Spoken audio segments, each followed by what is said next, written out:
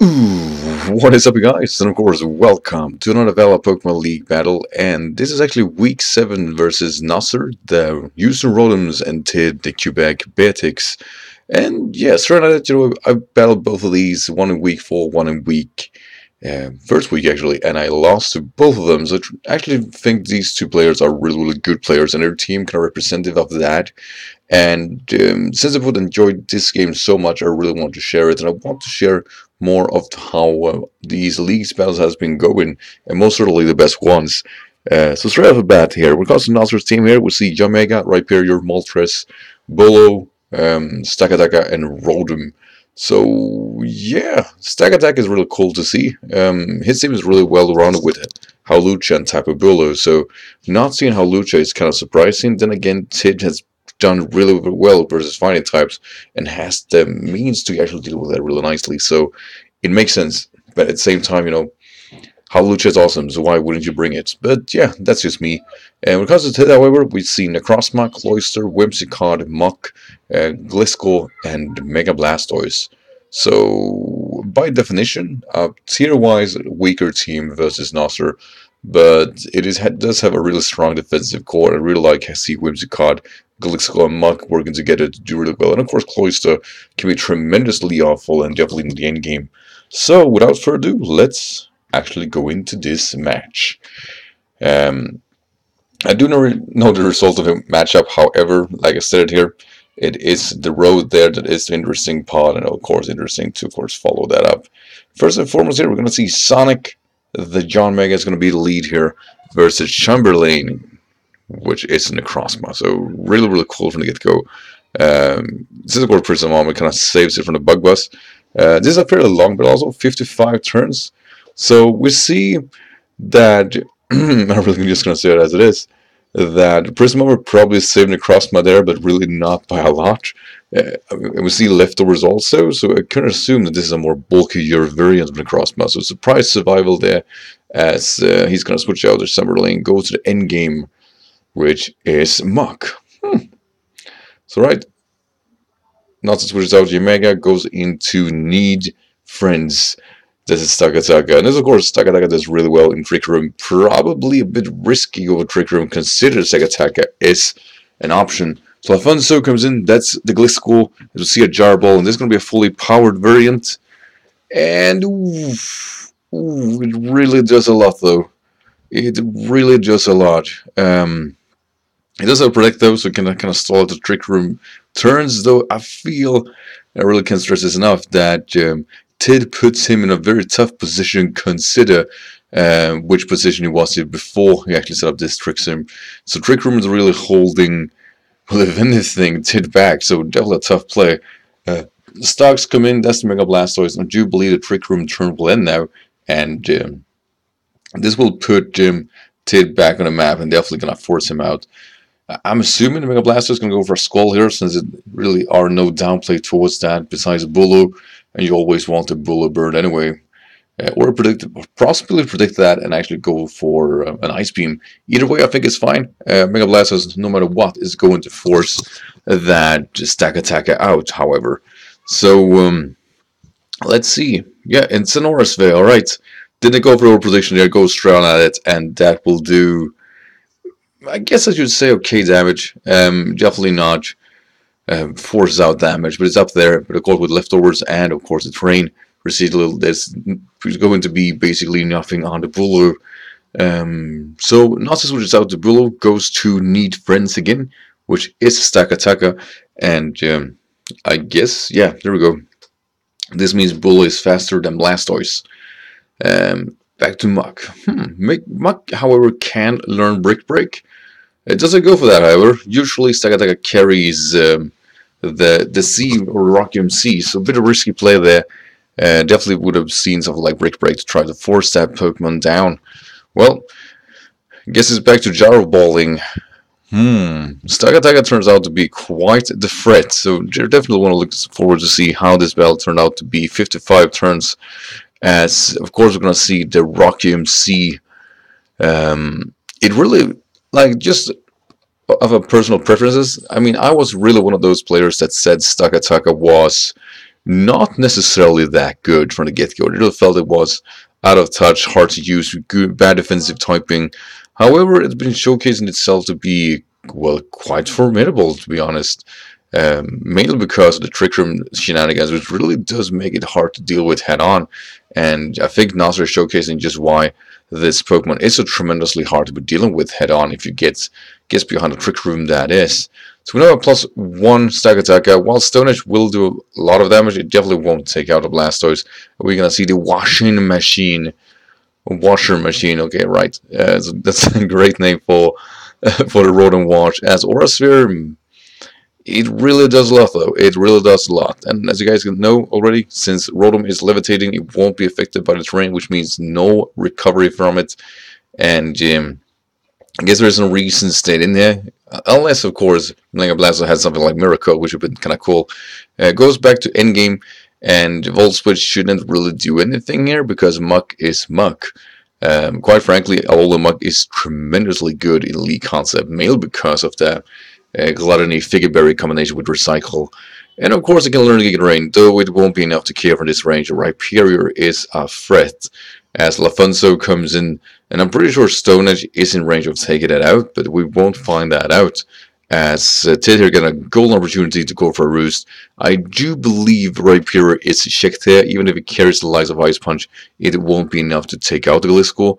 As straight off the bat going for the substitute, and we see the Ice Punch. But as I stated before, I'm pretty sure Gliscor can kind of stall that out due to Roost actually neglecting, of course, the flying typing of the Gliscor. So yeah, I think Nozzer is right to stay in, though I really think that Tid should be brave enough to go for a roost, or possibly couldn't carry it. That's the thing, though. We've already seen Protect, we've seen Substitute, possibly Earthquake. It has to have Earthquake, right? At this point, I mean, basically stalling out 4 turns. I really don't have an idea of what Tid wants to create here, but whatever he's doing, it's definitely going for a lockdown, as probably waiting for that Protect, and he should be able to go for another Protect just to kind of get the recovery going on.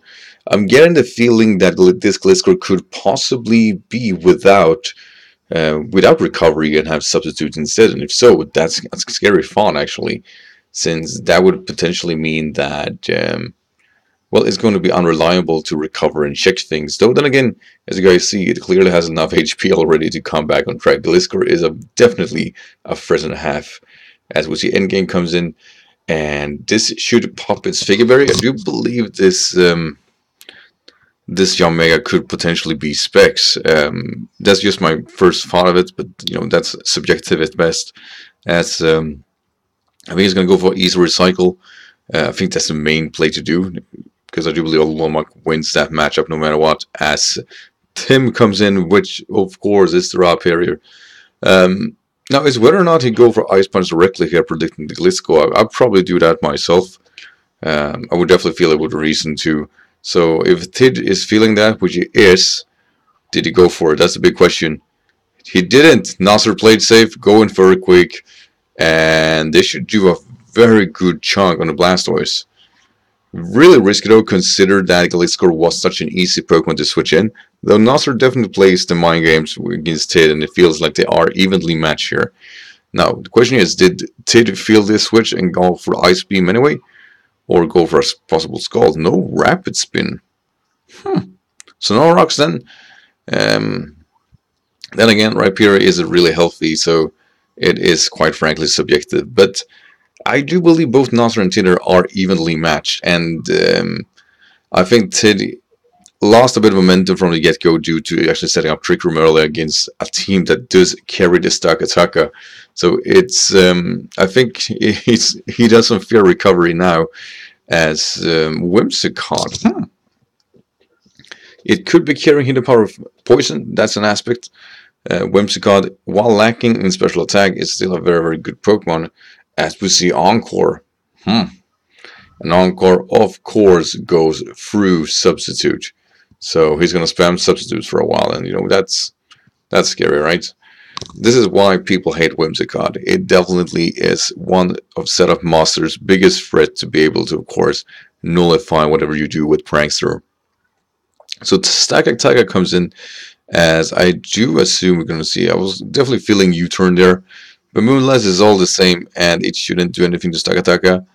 I do believe it did, though. It did fair damage, but it's definitely going to go for a Trick Room here. Oh, as we see, what now?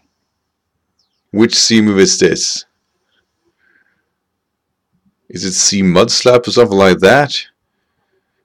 Oh, it's C Nature Powers. It turns out to be Bloom Doom. So it gets boosted by the Nature Power.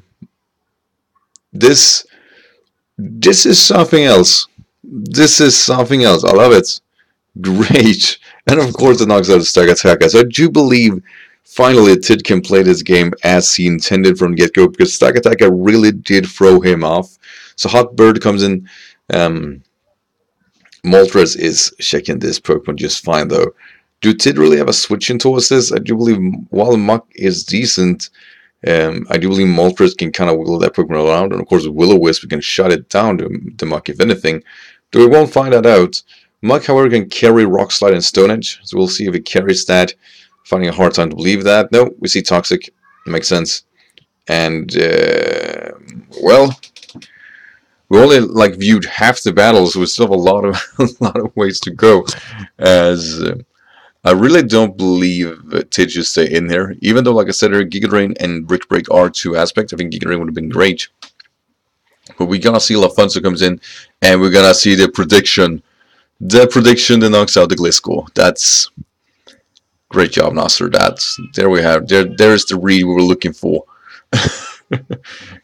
So right, Stocks comes in, and the thing is here, Mega Blastoise is now tougher and tougher for Nozzer's team no matter what. So the right play here would be go for an Ice Beam, expecting the Bulu, and clearly, of course, he's feeling that.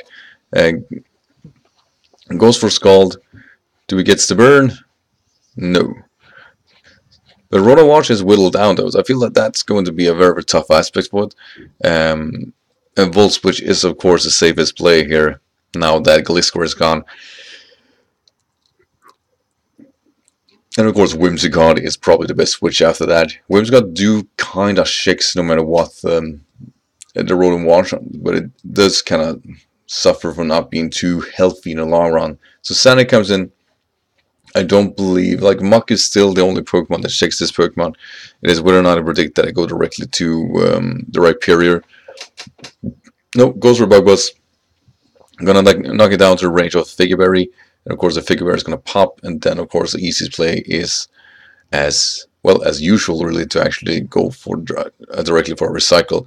I do believe that Nozzer can keep going for, or what do you call it, for Bug Buzz and go for possible the special defense drop, but that is definitely not what happens, as he knocks off the specs, which definitely turns John Mega to less of a threat, and whether Tid can go directly for Recycle, recover his MUK. Like I said it before, MUK really is a threat and a half when it can be, well, unchecked and keeps on recover, because it's a very, very heavily special defensive beast. I definitely think this Pokemon keeps most Pokemon at bay. Farblast does a right of damage, though. But like I said here, the best way to check a MUK here with a Moltres is actually go for a Will-O-Wisp. It's whether or not he has that, and I get the feeling he doesn't. And if so, then, well, then Tid has another problem up his sleeve. Because MUK all of a sudden really does kind of provide a very, very strong aspect here. Wow, how about that? So now MUK is free to attack, and I guess it will do that, as we see 2 misses in a row for Moltres, which is very tough. And the Moltres was Choice Scarf, right? So probably not Will-O-Wisp then. So switch it up with Hurricane. Less accurate, but just as strong as Fire Blast, or close to it at least. But he gets confusion, though. So all of a sudden, Tides possibly has changed. But yeah, if it is Scarf, then it's not going to win versus MUK unless it hurts itself. And there's a Toxic. So there we go. Kind of expected something like that. Get the Reseal damage onto the Hot Bird. And, well, Tid clearly can just go for recycle again. It really just is cool to see how you can defensively just check a Pokemon and whittle it down. I do believe that's an aspect that, well, for better or worse, actually is really helping out, depending on what type of player you are. If you can defensively check something, that means that you don't need to force out momentums, and I think that really is a strong aspect, and I think Tid is doing that really good right now. Bit weirdo, I think he hurt himself confusion and did not pop the berry. That was strange. Ooh, it does live though. It does live. So if you hurt yourself in confusion, you won't pop your berry. That's really, really interesting. And he just keeps on being confused. So that was a close call for Tid. Clearly, could have lost the MUK right there. That didn't happen though, and Moltres gets stalled out and dies. I mean, there's really nothing to it. So Tim comes in, the Rhyperior, which really, really does looks better and better. And I think Tid is definitely pushing Nozzer to do the strong plays, while Earthquake is the easy play and could very, very well take out the Blastoise here. I do believe that's the right call to make, though. Was either that or Whimsicott. And, ooh, it's close. It's very close. It's very close, indeed. Right, switches out, goes most likely to Bulu. I would go for an Ice Beam no matter what here, or switch out to Whimsicott just to get momentum. And then again, I don't believe you can get that from the Bulu. Bulu is a Pokemon that is doing really well here, and I really, or Nozzer really, really don't need a burn right now. And Tid clearly do, because he needs something to make sure that Bulu isn't hitting with all of his Ferment's power, of course, with the Grassy Terrain up. Hornleech is just a cookie you don't want to deal with, is what I'm trying to say. Right. Switches out back to Whimsicott. I do believe Hornleech would do a fair chunk here. Actually, Frustration. Ooh. The power of Bulu. The power of the Bulu. It really is up there. Well, we're closing in on the ending turns now. We only have 10 turns left, so something is all to happen here. He switches out the Whimsicott, don't want to risk it, I get that. Goes to endgame, and I think this is going to knock out Alola MUK, actually. It's close, though. It's close. This MUK just won't have it. This is something else. This is most certainly something else. This MUK is just standing out as a formidable beast, and I really can't say much more. Swords Dance, though. Ooh. Question is, did Tid go for the poison jab? No, he went for the recycle. Then again, he couldn't impossibly know this. Isn't he in range though? Is he in range? That's the question. We see the frustration. Ooh, MUK keeps hanging on. I really start to like this MUK quite a lot. Assuming poison jab is the play. Is it going to knock out? It's 4 times effective after all. Yeah, there we go. I don't think the crit matters, but it could, depending on the set of course, the MUK. So the MUK is, of course, keep on living, and yet again, Rhyperior is the switching. I really don't know what Tid should do. He definitely have Pokemon to sack, I guess, and one of them is most certainly Whimsicott.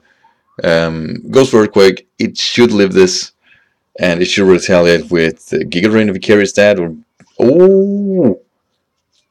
ooh, it actually knocked it out. So I guess the better question now is, can Tid actually? Ooh, this is gonna be tough though. Tid's only response to this Pokemon now is of course Blastoise. Good thing Ronks isn't on the field, but I mean Ice Beam is probably to play all over. Or Scald. Scald it is. Is it going to knock out John Mega? It is. Alright, we're closing in. We definitely are closing in. So Washing Machine comes in, and same aspect here though. Volt Switch is his best play, and I don't believe Alola MUK should be coming in here, as it does come in here, because Volt Switch is something that's, well, he doesn't go for Volt Switch. All of a sudden we have a different game to watch. The bigger question is, pursuit. Do Tid have pursuit? Because he gets the pursuit right, I think he wins. He doesn't have that. We go in to see Recycle, and we also go in to see Rhyperior come in, and yet again actually get some, well I thought would be a figure recovery. That wasn't it. Well, this means that Alolan Muck is dead. He can't shake the Rotom anymore, so he does the right play here by sacking the Muck. There's really nothing to it, and Rhyperior actually outspeed the Muck. How about that? That's new. So Washing Machine is now the biggest issue here. I do believe Rhyperior is sackable now that the Alolan Muck is gone. So Canada Day comes in. The Cloyster. Icicle Spear makes sense. Should knock it out. I mean, skill link and whatnot. The question is whether or not this Cloyster has its sash intact, and if it is enough to deal with the Washing Machine.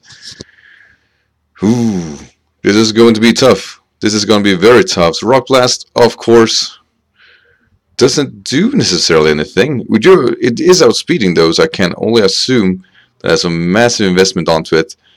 But yeah, it should be sashed. It is sashed. Good. So I don't think Cloyster can knock it out. I really don't think Cloyster can knock it out, and it's whether or not its Blastoise faster. Because this will not be knocked out. No, 2 HP. That's clutch. That's clutch a lot. Alright, so it comes down to the last matchup. And I say it like this, knowing how this game's end, I'm really happy I saw the game like this. I think I appreciate the plays a lot more now that I see it in front of me. So right, let's see. Yep, the Washing Machine is faster and going to knock out the Blastoise. And that's GG. Nozzer win here 1-0. It's a close game, and I think Tid, to be honest, I think Tid kind of choked. I think he had the game, had he gone for recovery with his, what do you call it, with his Muck there, and just try to keep preserving it, because in the end of the game here, it really just he could have sacked Blastoise over sacking Muck to be able to ensure that Cloyster can go on for the end sweep. But yeah, I mean, that's always a risk. I get that. But that's how I feel. Same thing with Pursuit. I think that would have been a tremendous aspect to have, but you can never know that from the first assuming matchup.